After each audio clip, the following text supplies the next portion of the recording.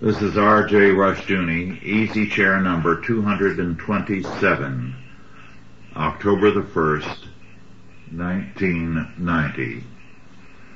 This evening, Otto Scott and I are going to discuss the situation in Arabia, the invasion of Kuwait by Iraq, and the presence of our troops in Saudi Arabia. It is possible that by the time you get this tape, there will be a major conflict, or there will be a back down on the part of Iraq or someone else, perhaps us. I have no way of knowing what the future holds in this respect. And our intent tonight is not to deal with the details of what may be forthcoming, although we may be touching on that, but mainly the right and wrong of this. Do we have any business there? Was this even in the best interests of the United States? Does it promote anything with regard to world order? Or is it altogether a reckless adventure on the part of both Saddam Hussein and George Bush? Thus our perspective is going to be from a position of basic premises, a basic perspective of faith, of morals, of the welfare and interest of our country. With that general introduction, Otto, would you like to comment generally, and then we'll get into the specifics of this situation? Yes, thank you, Rush. This is an event, the business of sending so many troops over there so abruptly, which is part of our time. In previous eras, there was a longer build-up, an appeal to Congress, an appeal to the people, and in this instance, action was taken by the executive branch very rapidly, with barely any notice either to the American people or to Kuwait. Mm-hmm. And we are now in the midst of one of the most unstable and dangerous areas of the world. The morality of the matter is not simply discussed. It's not a simple situation. Although, as usual, I think the media and impatient types try to make it very simple. I think it would be a very good thing to discuss the religious situation in the Middle East, mm-hmm. which nobody seems to be talking about. Yes. They're all talking in terms of power politics. Mm-hmm. And I've been shocked by the bloodthirstiness of some of the comments that I've heard from some of my very old associates. Well, before we get into an analysis of the moral implications, one minor aspect of the moral implications, which is still a very important one, is the matter of hostages. One of the things that we did was to rush into the situation with what was a kind of declaration of war against Iraq. Now, normally, given the situation, Kuwait was already occupied. There was no haste that was necessary. What is normally done before a country declares war is to give its civilians who are in the enemy country or the occupied country an opportunity to leave. We did not issue a warning to the Americans in Iraq and Kuwait that they were to leave within 48 hours or 24 hours before we did anything. In other words, we handed Iraq a large number of American hostages, almost as if to say, we want a provocative situation that will inflame the American people. I believe that was morally very wrong, or at the least you could say it was a hasty, impetuous, and unwise act. Well, certainly it was impetuous. And it's interesting to note that at about the same time we were sending naval vessels to Ethiopia to pick up a very much smaller number of American citizens because of the civil war underway there. Yes. Well, now, we can agree, I think, that the invasion of Kuwait was wrong. However, the situation in Kuwait was not of a country that had anything like democracy or a republican form of government, any more than Saudi Arabia has, or Iraq has, or any of those countries. Moreover, if we are full of moral indignation, why did we do nothing about Lithuania and other areas within the Soviet Empire where there were people striving to be free and we did nothing? Now, at the same time all this has been happening, I, being on a number of mailing lists, received the August 1990 Kashmir Report. And I'll read just one item.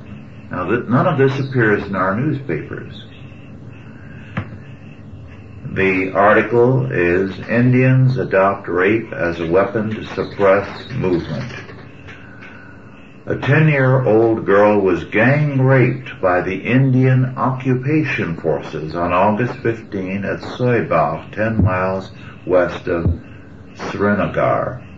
There were several other incidents of gang rape where the father, brother, and or the husband were forced to witness the orgy at gunpoint. A Soibach girl jumped to her death on August 13 in an attempt to escape the Indian Army rapists.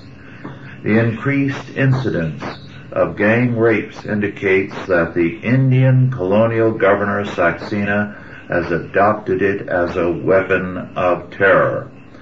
Over 20,000 people staged a protest rally in Baramulla, a Srinagar locality, on August 18 against such gang rapes. Well, another article in this same report, 4 pages, Indians burn alive Kashmiris, shoot to kill others, youth gives eyewitness of Kashmir torture, and so on and on. Now, here is a situation where people have been oppressed for years, and nothing is said in our press. This was happening at the same time as what happened in Kuwait, but did we hear anything about it? Not a word. Well, I think there is very slight attention being paid to the fact that India and Pakistan, both nuclear powers, are on the verge of war as we speak tonight. But of course, it's like the murder of 1 million Tibetans. It's a faraway event which doesn't impinge upon the American position in a direct sense.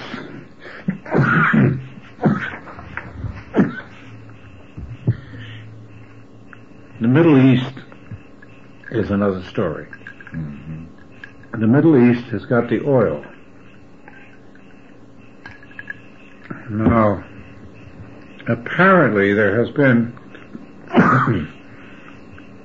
some misinformation given by the American government both to the American people and to Congress. Pardon me. 2 days before Hussein invaded Kuwait, he spoke to our American ambassador.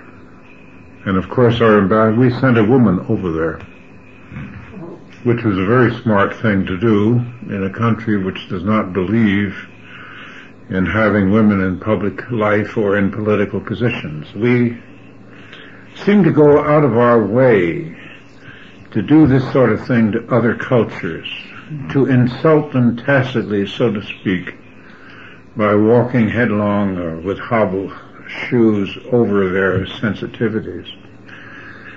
The ambassador to Kuwait, the American ambassador to Kuwait, assured Saddam Hussein that the United States is not interested in boundary disputes between Arab nations.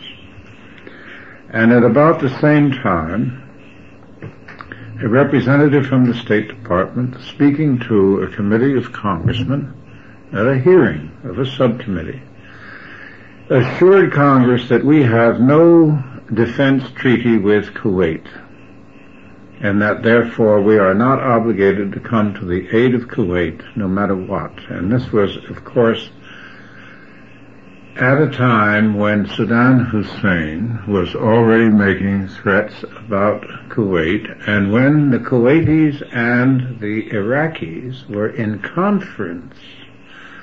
They were having a negotiation about this dispute.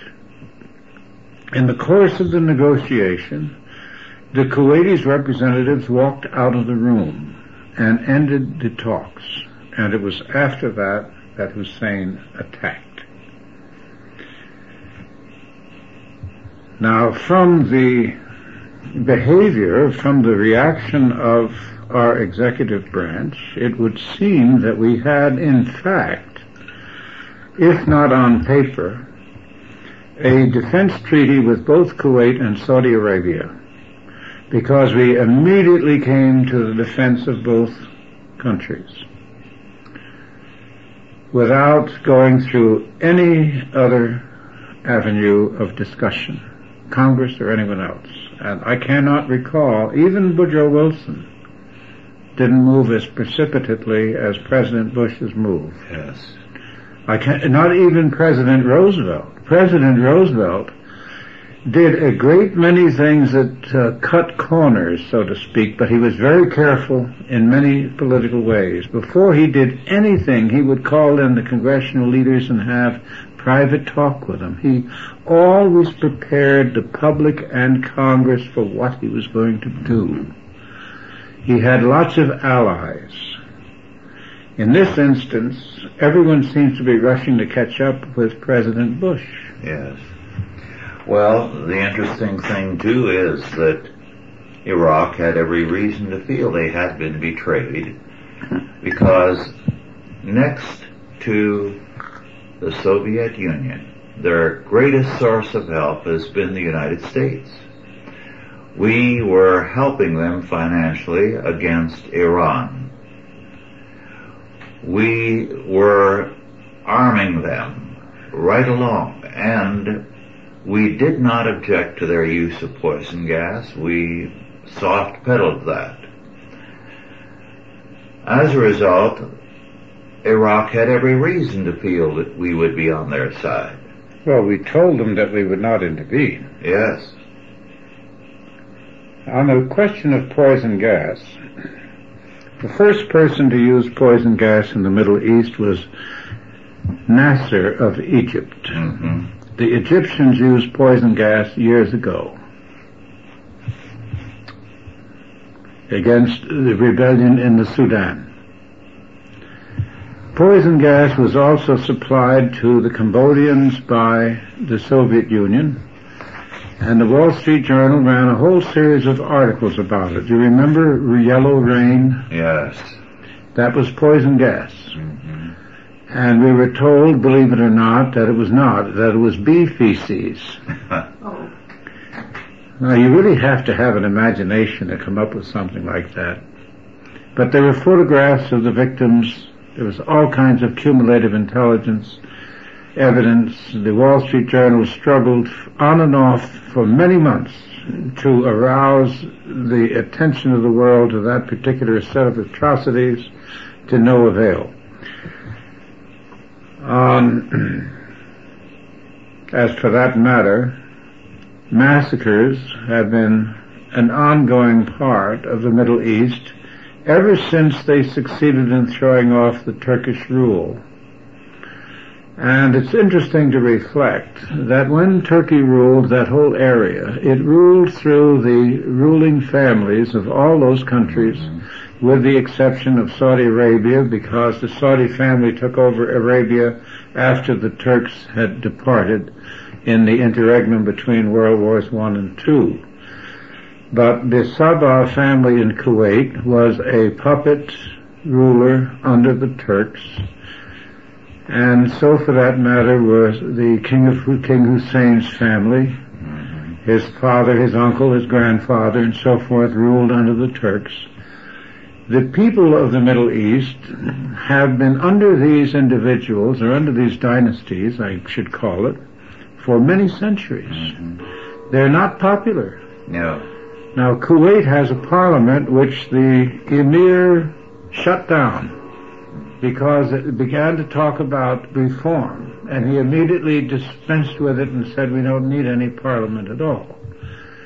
So we have there a rather curious thing, and I think we tend to use the word democracy too much, too loosely, too often. Yes.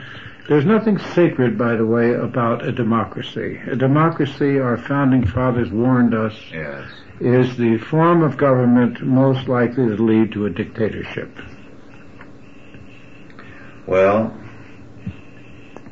in the fall 1990 newsletter, Mission to the Persecuted by Christian Solidarity International, we are told of the persecution and torture in Egypt of Christians. Egypt is a country long occupied by Arabs. The real Egyptians, or Copts, are Christian, and they are being brutally persecuted and tortured and even killed. But nothing is said about that at the UN or in Congress. In fact, while all this is going on, and in spite of the pleas of Christians, we have made Egypt our number 2 source of aid and grants after Israel. That's right. And Israel, of course, is in the West Bank and persecuting the Palestinians there. The same issue of Mission to the Persecuted has an article on brutal killings in Turkey, which are aimed, as they point out, in a deliberate attempt to purge Christianity.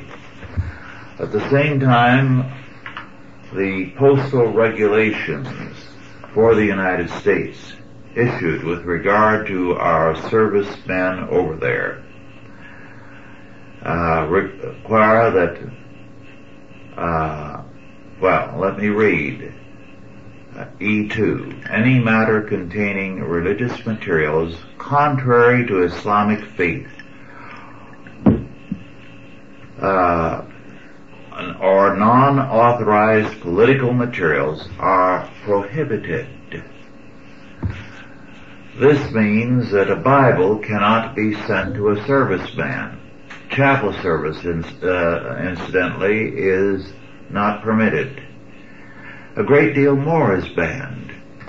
And yet, we are supposedly defending freedom. And it's in the name of freedom that we've gone there, according to President Bush. But what we are actually doing is denying freedom to our own people. Well, the argument that the United States is not a Christian country is a technical argument based upon the fact that we didn't make that particular statement in our Constitution. I've written about that recently, and you'll get it in a few days. And I said in regard to that respect that although this is technically accurate, the fact is this country was not founded and put together, constructed, created, and advanced by Mohammedans, or by Buddhists, or by Confucianists, or by the believers of any other faith except the Christian. Anyone who denies that is denying a fact of history, and anyone who implies that that isn't true is lying in an oblique way. But the government of the United States does not feel responsible to the Christian community of the country. It sees no reason at all why it should defend the rights of Christians, American Christians, anywhere. It does not recognize religious rights as part of the political order. The political order is over religion. Yes. Well, Joseph Story, who was a Unitarian and one of the great justices of the U.S. Supreme Court, probably the greatest, certainly the outstanding scholar, said that Christianity was the faith which undergirded the laws of the United States. Obviously true. Yes.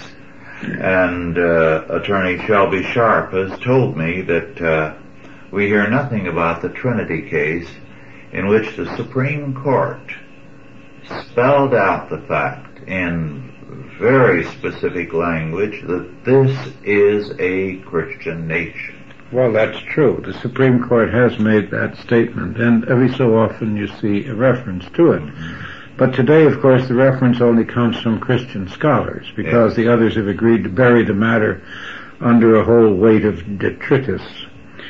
But going back to the whole question here is that all the Mohammedan countries have very strict rules against Christians. Now, there is a law passed by our Congress several years back that forbids American companies to obey the Arab boycott against Israeli goods or investors or whatever. But there is no law by the American Congress to protect Christian interests in those countries, which is a remarkable distinction. Well, how unpopular this war is, we are not being told, but the fact that the Army admits that the AWOL reservists will be 9% of the Army reserves by the end of this year tells you something about the unpopularity of the whole war. Well, of course, it's not a war yet. It's a field exercise. It's a very large one. It's an interesting one because it's the first time, I guess, in the history of the United States that we've had to ask other people to help pay for the expenses of a field exercise. It's also interesting because we have been in the forefront of an embargo against Iraq, and yet we fought two wars, one in 1812 and one in 1917, against the idea that any belligerent could declare and maintain an embargo against a neutral ship carrying goods, food, or anything else. That was the argument that we went to war with Great Britain over. And it was also the argument for freedom of the seas that we went to war against Germany. Now suddenly, that part of our history has been totally abandoned without a word. We have actually told other countries that they have no right to ship food into there or any other goods, or else they will encounter our war vessels. We're doing what the English did to us and what the Germans did to us, in which we protested against as an offense against humanity. Well, one of the most horrible steps taken in modern history was taken in World War II when Roosevelt and Churchill decided that the war had to be waged against the civilians. And so this was the main target of the bombings of Germany, to hurt the civilians. That was true, and that was the advice of Dr. Lindemann to Churchill. Dr. Lindemann argued that if we bombed the civilian areas, it would disrupt the German war machinery. It would destroy the infrastructure upon which the German military machine relied, and therefore it would end the war. In the event, it turned out that that was not true. German war industry, believe it or not, despite the bombing of Dresden and other areas, at the end of the war, the German war industry was turning out more goods than it was when the war started. At no time during the course of the war did Germany even draft women into the workforce. It was amazing. It was absolutely amazing. Japan was still able to fight when we dropped the A-bomb. We never had the terrible experience of going up against a full Japanese army. And I'm glad we didn't, because first of all, to go into the harbor of Yokohama was like entering the very thin neck of a bottle. We would have spent 1 million lives. So in that event, dropping the bomb seemed worthwhile. To drop it a second time is something I question. I also question the fact that it was dropped not on the military installation, but on civilian targets again, and that it was dropped on the two most Christian cities in Japan, which seems to me a very strange sort of a decision made somewhere in Washington. Yes. Now, the thing that surprised me, Rush, when I went east recently, as you know, and talked to a lot of my old friends, was they're already talking about dropping nuclear bombs onto Iraq. And I said, there's an awful lot of women and children there. And his fellow said something about patriotism. I said, well, I've risked my life. I've been in a war. I've had a war. I'm not too anxious to see a war. I don't think anyone who has had any experience with war is ever anxious to see another. But I certainly wouldn't go to such extremes in this instance. We're talking about a nation of 17 million people. We're a much larger power, we're much better armed, and so forth. It doesn't seem to me necessary that we should engage in wholesale massacres. Yes, well, one of the results of centuries of effort, beginning with the truce of God by the medieval church, requiring that periodically they abstain from fighting, requiring that merchants, churchmen, women and children be given safe conduct through war areas. We see the culmination of that in a poem that, when you and I went to school, was very popular. It was based on an incident which probably was not historical. The Barbara Fritchie poem. Do you remember that? Certainly, of course. We had to memorize that. Yes. Darn right. Spare this, shoot not a hair. Yes. If I had time, I could remember snatches of it. But the whole episode had to do with, ostensibly, Stonewall Jackson's cavalry going through this town, and this one woman, Barbara Fritchie, waving and flaunting the American flag from an upper window. Shoot not a hair of this gray head. Yes. And ostensibly, according to the poem, which was written by a Northerner,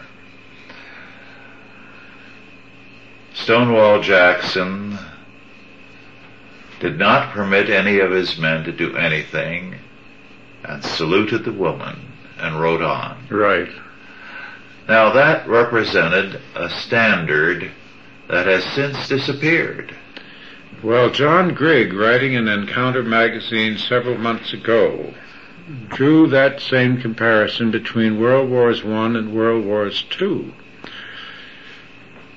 He said World War I has retroactively been described as an immoral war launched and carried on by imperial powers for territorial expansion, and therefore an immoral war.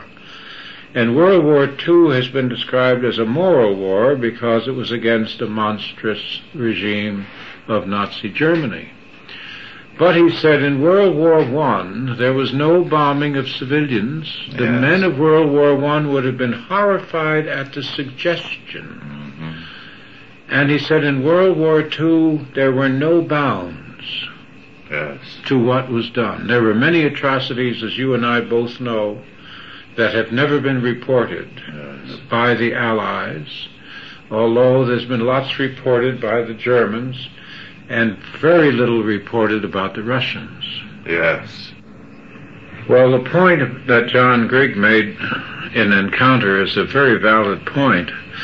What horrifies me is that we're beginning where World War II left off. Yes.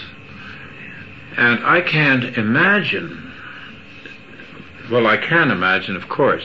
I do think that one of the problems we have is because younger people than us have been totally calloused by the sadism of the movies and the Yes. television and the literature and the theater of the day. Yes. And it has hardened their heart. And they now don't think anything about the human element. Yes. The casualness of killing in the streets of our big cities Yes, is evidence of that. Human life means nothing. less than ever Yes. since the days of the pagans. Mm-hmm. The Western world has never been this way before. No. No. Well, I was interested in the September 21 Browning newsletter put out by Dr. Ivan Browning and his daughter Evelyn Browning Garris. And the first 5 pages deal with the violence around the world. And the Americas, including the Caribbean, the Sub-Saharan Africa, Europe, and the Middle East and North Africa, South Asia, Southeast Asia, Oceania, and so on, describing the widespread rioting, violence, terrorism, the number of deaths taking place, none of which gets into our daily newspapers. It's so commonplace. Well, it isn't that it's commonplace, it's that the editors really are only interested in a few spots in the world. Yes. Now, it's interesting to note, this is October the 1st that we're talking, that suddenly Gorbachev is no longer on the front pages or even the first 10 pages. Mm-hmm. He's somewhere back in the pages. Today I read the Wall Street Journal, and way in the back of the paper there's an article about the fact that although Gorbachev has received extraordinary powers, that he is issuing decrees that are no longer obeyed, Mm-hmm. and that armed men are beginning to appear, paratroopers in Moscow, and there are imminent rumors of a military coup. Now, just a few weeks back, that would have been on the front page. Mm-hmm. Today it was on page 10 or 11. Mm-hmm. So suddenly, it's as though we can only cover one story at a time. Yes. So nothing now but the Middle East. But on the Middle East, everything that is being said over and over again. Yes. People keep saying they hope for a diplomatic solution when we have laid down an ultimatum that makes a diplomatic solution impossible. Another aspect of this whole adventure that we don't hear about is this. In the modern age, every military engagement has meant a decrease in freedom, and an increase of the power of the central state. What was once called the Happy Republic came to an end with Lincoln and the Civil War. True. Wilson, with World War I, vastly increased the powers of Washington, which was once sleepy little town. Yes, where sheep grazed on the White House property and were the Tafts. Not too long before Wilson, in fact, just before Wilson, had a family cow tethered out on the grounds of the lawns, or what we now have as lawns. And World War II created the power center that Washington has since become. Korea increased it, and Vietnam vastly increased it. Well, and now we're already seeing more powers concentrated in Washington. Well, we are fortunate in the fact that the President has not asked Congress for a declaration of war. If he asked for a declaration of war and Congress passed it, which is of course the law, immediately a whole series of controls would swing automatically into effect. Censorship, stamps, rations, you name it, and of course the draft. Now, if we do get into a shooting war here, undeclared shooting war under the aegis of the UN, Mr. Bush now has to hope that the UN will allow a shooting war to take place. If the UN doesn't vote for a shooting war, he doesn't have a rationale to go in. Yes. Because he's now claiming that he's doing this on behalf of the UN and the UN's 6 resolutions. But if we do go into a shooting war, the next thing we could anticipate would be a draft. Now, I wouldn't like to see a return to Lyndon Johnson's idea of a draft, which exempts everybody that had enough money to go to college. I thought that was one of the most unjust things that ever happened, and people like Gary Hart and others, afraid to come out of college while the war was still on, went on to divinity school and to graduate school and I don't know what all, in order to keep from being drafted. They called the men who were drafted grunts. It was a wonderful period. Well, one newspaper story recently stated that the Democrats are watching the public reaction, and when they see the war is sufficiently unpopular, if it becomes a war, they will demand a declaration of war, which would immediately make the administration unpopular with everybody. Well, they'll do what they did in Vietnam. First, the Democrats put us in there. Yes. Mr. Johnson, President Johnson, was the one that put 450,000 troops in Vietnam. And when his successor was defeated at the polls, the Democratic Party had the nerve to turn itself into a peace party. Yes. And the press let it get away with it. Mm-hmm. There are men still there in Congress who defeated, who just subverted the results of the Vietnam effort by refusing to allow any further assistance to be sent to South Vietnam when it was actually invaded. Those congressmen who really in a better society should have been put up for treason, are some of them still there? Yes. In the 98% incumbency Congress that we have. Do you realize that Senator Nunn and a bunch of others are going to run unopposed this year? Takes too much money to fight them, and the incumbent has everything in his favor. Well, meanwhile, we are seeing increasingly a news blackout. Jean-Marc Berthoud has said, the purpose of the press the world over has become not to inform, but to form the public. Very true. Very well put.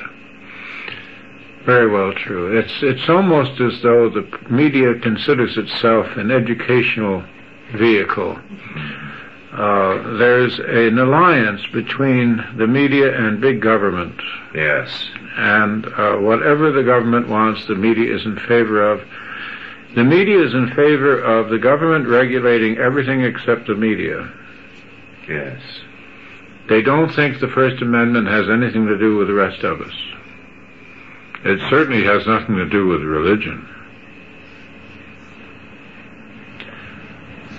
Well, meanwhile, we are seeing a progressive move against the freedom of the church and the freedom of the Christian school, and especially the freedom of the home school. And I think under the disguise of military necessities, it will make it easier for them to push such things into law. Well, of course, the voucher plan is a very sinister one. Yes. Because it means that all the private schools will be immediately flooded, and then the government will follow the children with its curriculum. So in effect, it'll wipe out private schools. Yes, that was how the Fabian Socialist Society destroyed the Christian schools of Britain at the beginning of this century. With vouchers? With state aid. State aid. Yes. Whatever form, yes. It makes no difference. And when one of the governing council of the Fabian Society resigned in protest at the fact that the Fabians had come out in favor of state aid to Christian schools, it was George Bernard Shaw himself who wrote to the man and told him he was a fool, that the simplest way of destroying the Christians and their schools was not to fight them, but to buy them. He was a very mischievous man. Yes. Well, let's go back to the Middle East. Let's assume that the army, our forces get large enough and other countries come along, and a shooting war starts. It'd probably start with artillery from the air and from the sea. Mm-hmm. Now, I was at the invasion of Saipan, and I recall that island was bombed and strafed every day for 40 days by our Air Force, and shelled every night by the battle wagons for 40 days and 40 nights. We had total air and sea control. There was no way that the Japanese could get any reinforcements. They were limited to what they had, and so forth. We left with 700 wounded and ambulatory insane. When we got to San Francisco weeks later, the fight was still going on. It went on for quite a while to dig out 40,000 Japanese troops. That's what artillery means. It really doesn't mean that much. In the Battle of the Somme in World War I read where the artillery was so heavy that they thought the Germans would be totally wiped out, and yet the first day they sent the men over the trenches out, they lost 39,000 people. Mm-hmm. So we're not going to have a push-button war if it's a war. Now, I would assume that Saddam Hussein will not attack. He will try not to create an incident. He will insist that if anybody fights, that the fight is brought to him. That's what Nasser did. Yes. And if you remember, we told Britain, France, and Israel to get out when they did it. Remember the indignation? Oh, yes. The indignation over the Suez incident? The moral indignation of the United States? The praise of President Eisenhower for forcing our wartime allies out of the Middle East? You mentioned that the various rulers of the Middle East are in the main of the ruling families of the Turkish era. I think it is important to note that not only are they holdovers, but even more, the law of all those countries, including Israel, is Turkish law. That's true. And there's not much you can say in favor of Turkish law. Turkish law, Israel has never yet produced a constitution. No. It's operating under an amalgam of Turkish law and English wartime emergencies. And of course, as you know, Christian marriages and deaths and births are illegal in Israel. Mm-hmm. So we have, in effect, the continuation of tyranny under ostensible independence, and the people have no more freedom now than they did under the Turks. None whatever. They were cheated out of all the wartime efforts. Yes. Of World War I. And World War II, they were treated as though they didn't exist. Yes.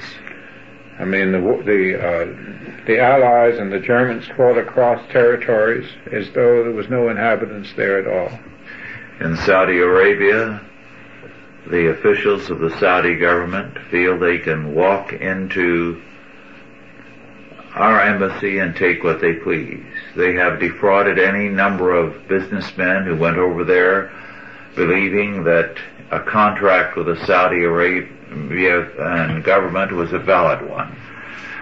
We have been the greatest beneficiaries, and I think it's worthy of note that while everybody is damning at this present point the oil companies in Arabia changed that whole area, because not only did they pay money that they never would have had otherwise, and good wages, they created hospitals not only for their health, but for all the peoples of the countries. The result has been a revolution in the life of that area. All the advances that have been made in those countries have not been due to the regimes as much as to the oil companies, which have eliminated a great many diseases that plagued every Arab. It's interesting that the oil companies are always selected for abuse when there's a crisis. The government of the United States at one time favored the major oil companies and did its best to advance their fortunes in various parts of the world on the theory that what promotes American business promotes America. That pretty much ended by the 60s. Mm-hmm. And today the oil companies have the pleasure of paying lobbies a lot of money and giving politicians a lot of money and getting the back of the hand. Mm-hmm. Now, we see some very strange things. I don't know what they teach in schools now. There was an oil crisis, and the price of gasoline went up. And immediately the man in the street was encouraged to say, why should the price go up? After all, they're selling us gasoline that they manufactured some time ago. It hasn't had time to hit their refineries yet.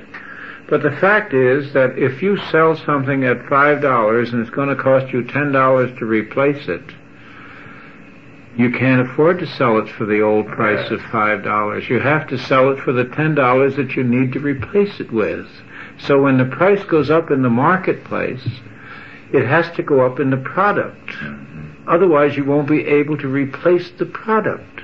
Now, I knew that much when I was a kid scrambling selling newspapers. Mm-hmm. What's going on in this country? This is supposed to be a commercial country.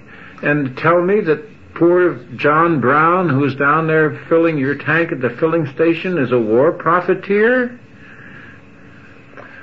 Well, when we went to school, we were taught geography, which has disappeared in virtually every country of the world. The only two were, and my brother is a professor of geography, the only two where there is any reasonable teaching of geography are Canada and the Soviet Union. Everywhere else, there is a total ignorance of the subject on the part of most youth. And one aspect of our geography was to learn what the products of each country were, how they were shipped abroad. We learned a great deal of what we now call economics in our geography courses. And we had, at least I did, all kinds of tests on the main produce and mineral resources and whatnot of the various countries and where they went and so on. Don't you remember that we were taught on apples and oranges and eggs and railroad schedules? Yes, our arithmetic was all that way. All the arithmetic was tied into the marketplace. Yes. Yes, I'm glad you brought that point out, because arithmetic books now are totally abstract. Just the numbers. Just the numbers. Not the product. Those that I've seen, perhaps have not seen all. It's interesting because some of these kooky ideas come from university level people. Yes. They can't understand the mechanics of the market. No. They can't understand why gasoline should go up when the price of oil goes up. Mm-hmm. Well, if you don't know that, what do you know? Yes. I think I told you the incident of the man who, when we entered into this Kuwait adventure, was at a gas station, self-serve, and the man ahead of him, he knew, and the man was grumbling to him about these profiteering oil companies raising the price of oil immediately. And knowing the man, he said, hurry up and fill your tank. I want to rush to get to your coin shop to buy coins before the price goes up. And the man shut up immediately and muttered something about people not understanding economics. Yes, yes, yes. The other guy always makes too much money. Yes. Well, let's assume that the shooting war begins in, say, another 3 weeks or a month.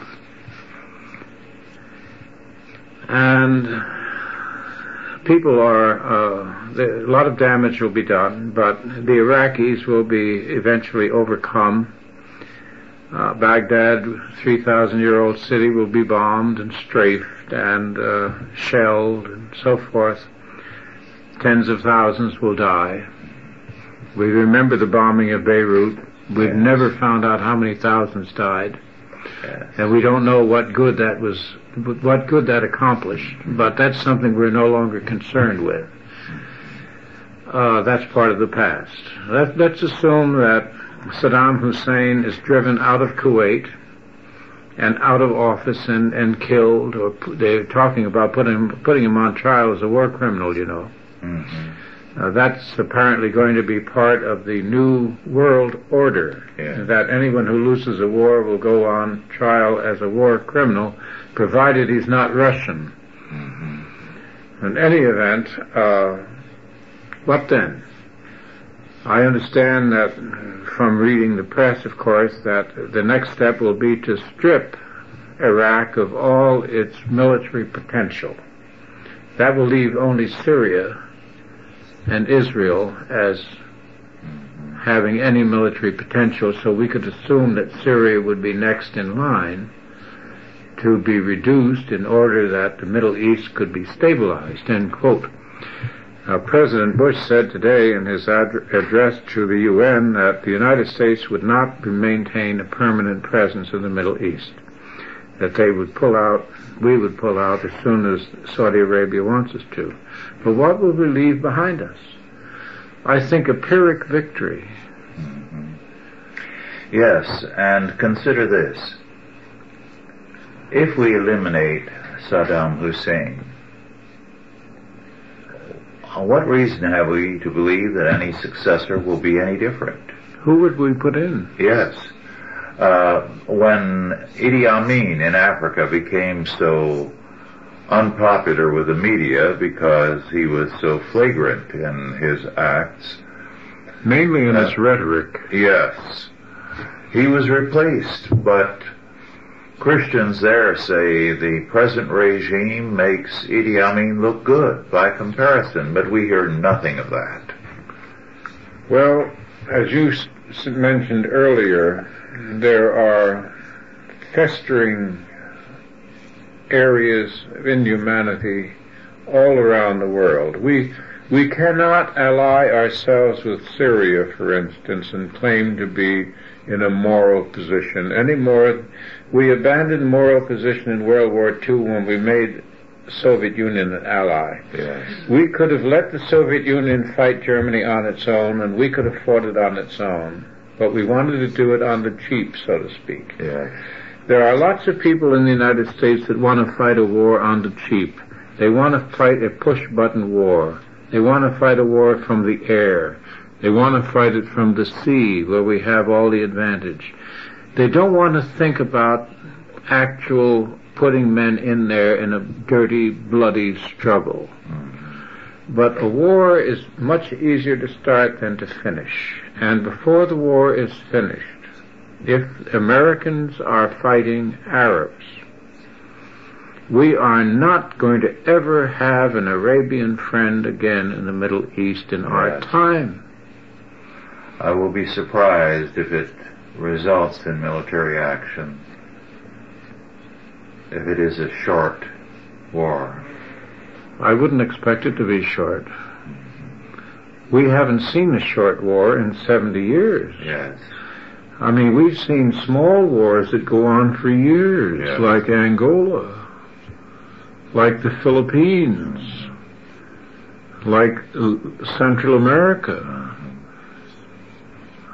There doesn't seem to be any short wars anymore. And in just a few years from now, every country with any claim to being a nation or a power of any sort, excepting, of course, the darkest Africa, they all have the A-bomb. They'll all have biological weapons. And what sort of a new world order are we setting up to handle that kind of world? Yes. Well, it's an ugly situation, and if Christians line up on any side, they're wrong. What they have to say is a plague on both your houses. We have nothing in this. We have to stand apart from it and work for the restoration of Christian freedom. And we have to recognize that Bush is as wrong as Saddam Hussein. Now, I would prefer to live next to Bush than to Saddam Hussein, by far. But that doesn't mean in this situation that Bush is any more on the right than Saddam Hussein is. This is a power play. Yes. And power plays are not moral. No. To try to put a moral enamel onto a power play is really demeaning our intelligence. Yes. And Bush, having treated the president of Lithuania with such disrespect, cannot claim a moral stance here. Well, what about China? Yes. Incidentally, China is a big unknown card in this event. China and Iran have become very close. Iraq, you mean? No, Iran. Iran, oh. China and Iran are very close, and Iran is delighted at the idea of the Iraqis fighting the Americans. Mm-hmm. They're going to do everything they can to keep that going as long as possible, and China may veto a UN force against Iraq. Which would leave us high and dry. Which would leave us without our great rationale, which is the UN. Yes. Well, our time is over. Thank you all for listening. This is a matter that should be of great concern to you. The future does not look grim on the look anything but grim on the short term, but God is still on the throne, and we have to work for His order. Authorized by the Chalcedon Foundation. Archived by the Mount Olive Tape Library. Digitized by ChristRules.com.